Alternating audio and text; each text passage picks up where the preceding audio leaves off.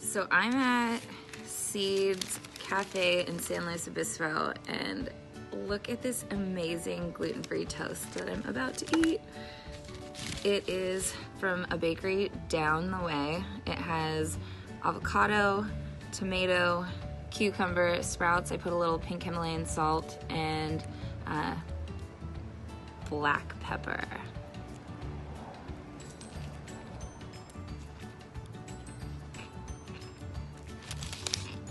Oh my gosh, it's so good.